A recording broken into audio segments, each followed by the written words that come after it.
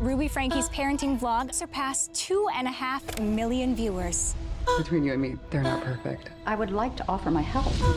I got a message. Eve forgot her lunch today. So the natural outcome is Eve will need to go hungry. My counseling has saved a lot of Christian families. You think we really need a therapist? I think Jody wants to take advantage of you. Your children's souls are in jeopardy. Together, we're gonna make them perfect.